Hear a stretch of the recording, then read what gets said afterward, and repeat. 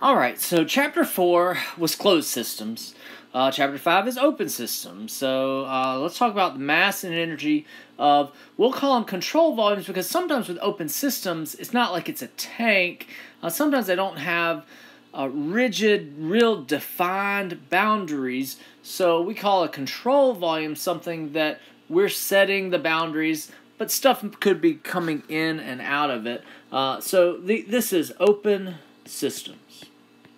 All right.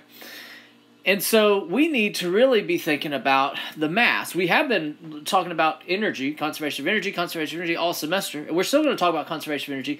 But now that we have open systems, mass is conserved. Mass is still conserved. Mass is always conserved, except E equals mc squared. We definitely will not have to worry about that. This will definitely be negligible, except for nuclear reactions, and we will not have anything like that. So mass will be conserved. So for open systems, we need to keep track of that mass entering and exiting the control volume. So we might want to know, hey, how much mass is entering and exiting? How much mass is coming in the inlet? What's the mass flow rate of the inlet? What's the mass flow rate of the outlet? We've talked a little bit about mass flow rate. Mass flow rate is mass divided by time. If we have a, let's think about a circular, let's think about a cylinder. Let's think about a tube. If we have a circular inlet or outlet, then the mass flowing through here, maybe it's uniform. It probably isn't really uniform, but we could find the average velocity, right? We could find the average velocity. V average would technically be something like 1 over the cross-sectional area times the normal velocity integrated over that cross-sectional area. We won't have to do that, but if we know the average velocity of the inlet and outlet, then the mass flow rate will be rho VA. Technically, it might be the integral of rho v normal dA.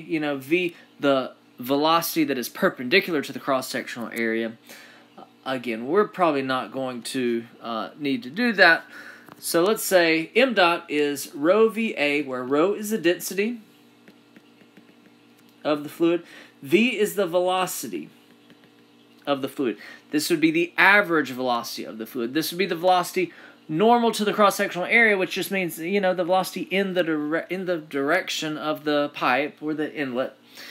And A is the cross-sectional area. Cross-sectional area. Now, don't get it confused with the volumetric flow rate. How much volume we've got per unit time. So maybe if we want volume or we know volume, volumetric flow rate is V times area, where, let's say, this is volumetric flow rate. I think that's obvious. This is velocity. But again, it's really the normal velocity in the direction that it is flowing.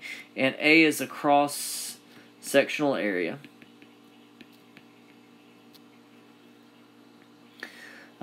Technically, this, if this is not constant, it's really V normal dA, as A goes from the whole cross-sectional area. Units are helpful. I've already right here. Units are helpful. Right? If we've got kilograms per second, right? Kilograms per second, that's volumetric flow rate. Right? That is m dot. If we've got something like meters cubed per second, that's v dot. That's volumetric flow rate.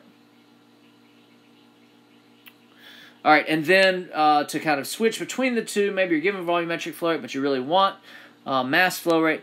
Mass flow rate equals rho v dot. And again, the units would have given that away to you.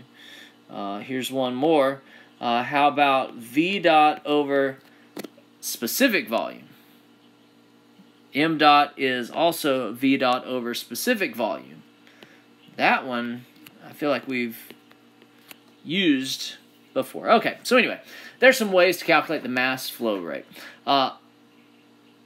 Now, we got two equations, the energy in and out, conservation of energy, but also the conservation of mass. It's almost like a new equation, conservation of mass equation.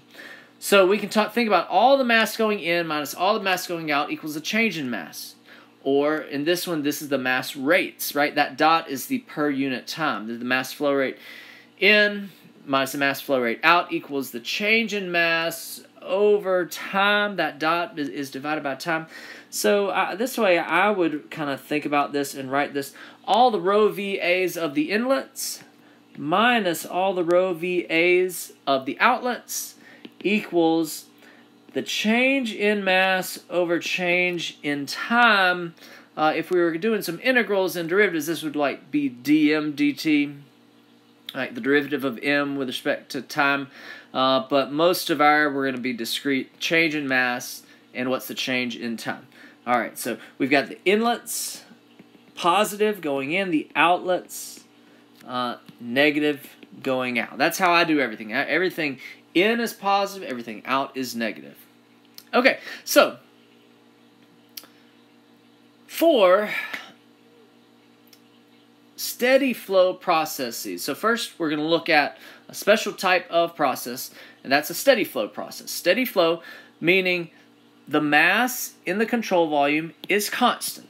So it's not filling up with mass. You know, sometimes I think of inlets like a hose that's filling up a bucket. All right, that would not be a steady flow process. Steady flow processes are not collecting more and more and more and more mass. Whatever mass it started with, that's the mass that it ended with.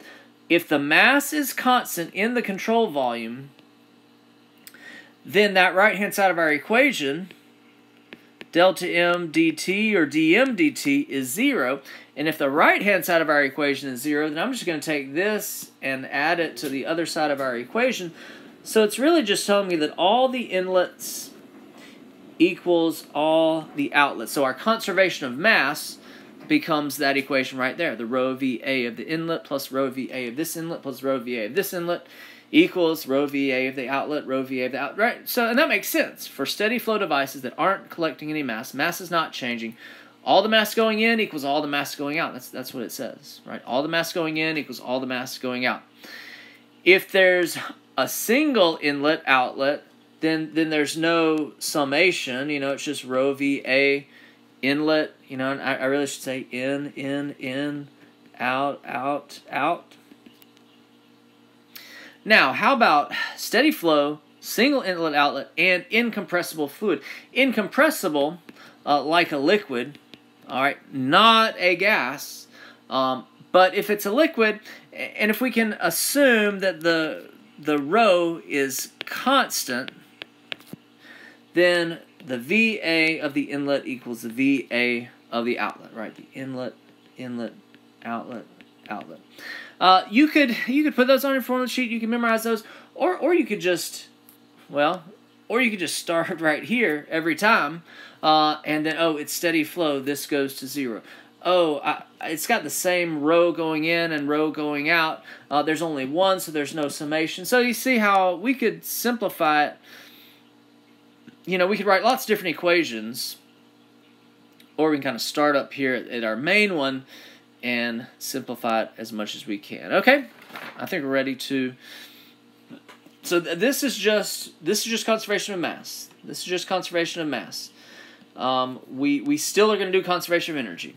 But first, let's kind of look at and calculate and think about conservation of mass for this next problem, okay?